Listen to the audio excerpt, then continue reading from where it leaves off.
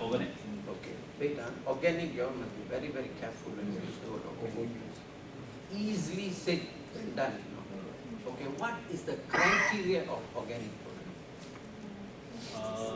It must be free from the chemicals, free from the pesticide, free of everything. Must free from the source of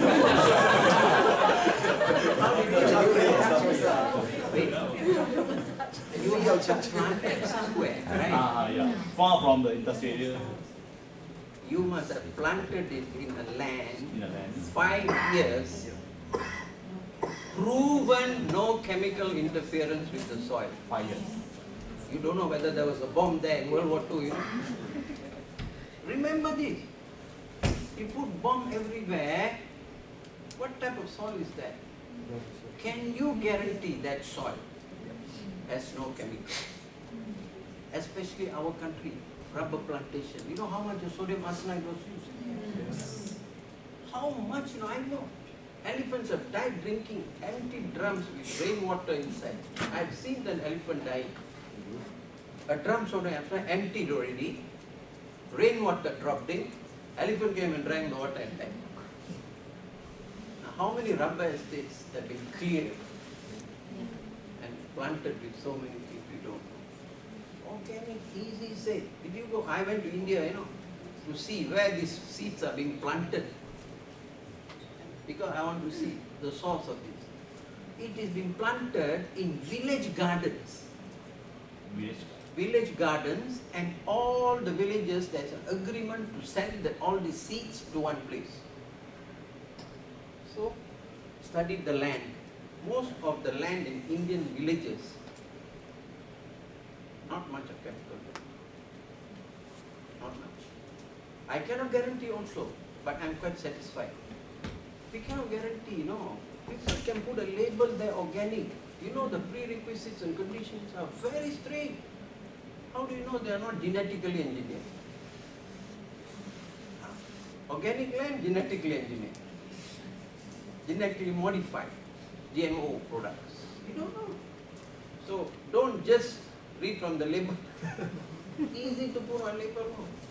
That's why my seeds are largely from South India. I went there. Big spice. Of course, I have a ginkgo product, ginkgo plus. Because the leaf is from China. China is the motherland of ginkgo. That comes from the dried. Other than that, all are seeds and spices. Organic, very hard. You must be very careful with organic word. Don't just say organic honey, you think it's organic honey. No, that's why in our perspective, ask us. You have to tell like that. We don't know, we try our best. But these seeds are from natural. No chemical fertilizers and all that yet. But I'm just putting for a project for Penang government now, 25-acre project, herbal garden. So we don't know how we are going to go about it if we get the project.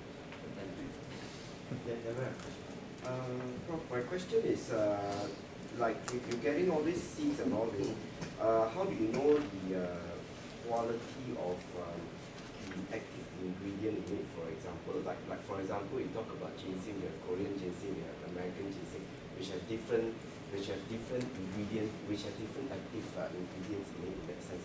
So in this, how do you maintain that consistency? Very good, very good. The first thing, how do we find out what it contains? That's a very important question. We cannot analyze all of it. The only person who has done a comprehensive analysis of this product, found out what ingredient it contains, how much of parts per million it is, and what it is, percentage and all that, is Dr. Duke of the United States Agricultural Department. He has got the largest database of product analysis. And most our information is from his data bank. We cannot access direct, you have to register data bank. That is a general thing. Your question is, say if I take a cumin seed, whether the things inside is consistent or not. Yeah, if I buy it today and if I bought it a year later, will it be the same? Okay, same. That's why I went to India. I went to see the cumin tree. The cumin seeds are very small seeds, intan in Malay called intan. You cannot get the exact age of the seeds. There are some marginal differences.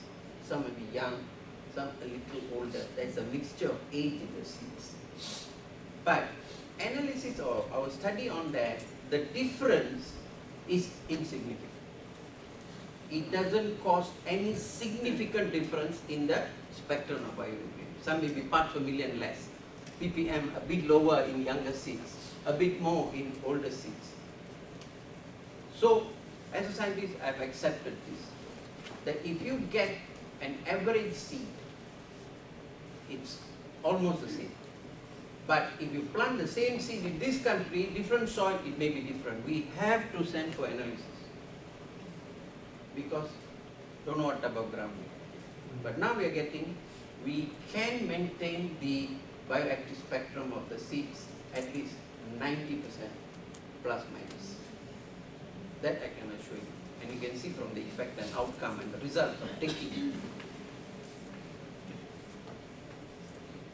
If one is already on their multivitamins, right, daily, does the Spectra Plus replace that, or is it an addition to what they're taking now? Okay.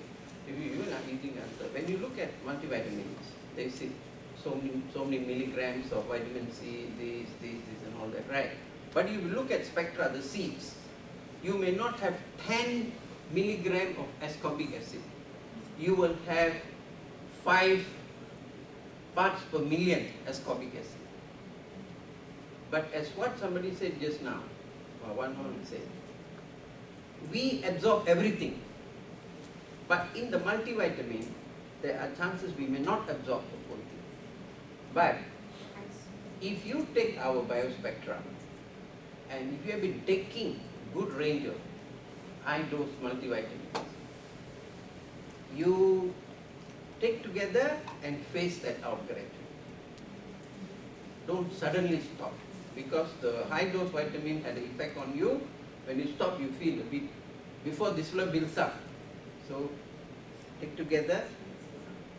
But some people are psychologically attached to some product. So you take vitamin for a while. When you're comfortable with this, then you can do it. Yeah. To expand on that, example, a person who has iron or magnesium deficiency and is taking on pills. So what do you advise? Okay. Good question. When you go into like pernicious anemia or jaundice, your pale, not enough blood and all that, you go into a medical condition, you may have to go intensive treatment. Intensive. But while you are taking iron and all other things, injection, this and all that, you take this together. Because we have found out, if you are anemic, not necessarily iron is the culprit. You need other things, folic acid, quality, so many things to boost up your blood cells, the bone marrows to produce the blood cells properly. So you can go, if you say your HB is 7, you better go quickly and do something. Then we just come to 10, 11, you continue with our. While you are treating, you can take this. The healing is faster and the recovery is faster. What I mean is that, has there been tests to just do it with Spectra? Without... If you are in a bad shape, I won't do it. I won't take a risk. We have actually raised HB from 7, chronic pernicious anemia to 11. But it took 6 months. So you take chances, you cannot wait, you may collapse. But if you're borderline 11, 12 HB, then you can take hours. So just to make it, what you say, Professor, for a normal person, biospectra eventually we can replace the multivite or multi-nutrition stuff we are taking, right? So this is important. But you see, the need or the demand, our body's demand for vitamin varies with individual, varies with age, varies with medical condition, health condition. Some people need more. So how we can replace it? You may ask, can one biospectra replace multivitamin? Maybe not for all people. So you may have to double up or triple. Like me, I take 4 biospectra.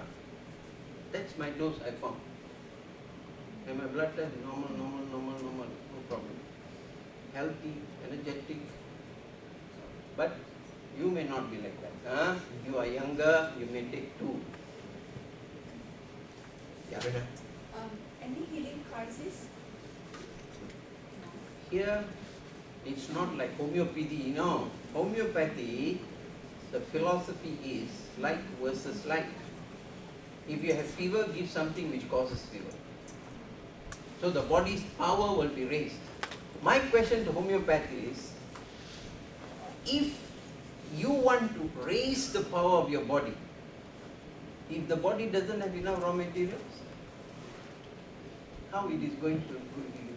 Cannot. So, healing crisis doesn't. You take, you will see slowly